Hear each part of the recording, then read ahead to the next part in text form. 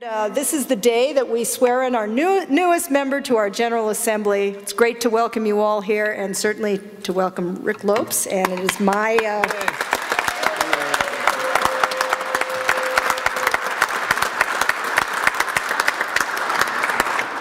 I think maybe New Britain has the record for special elections. I'm not sure.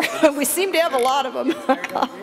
But great win for Rick. So it is my great privilege to be able to swear him in today. We have his family here, and the Speaker of the House and the Majority Leader. And so I will conduct the ceremony and do a brief swearing in, and he will be official. So if you will raise your right hand.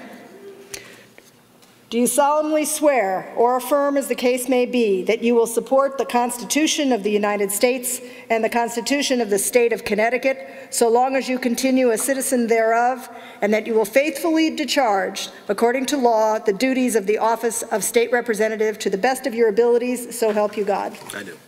Congratulations. Congratulations, sir. Welcome aboard. Here's your official. Oh, thank you.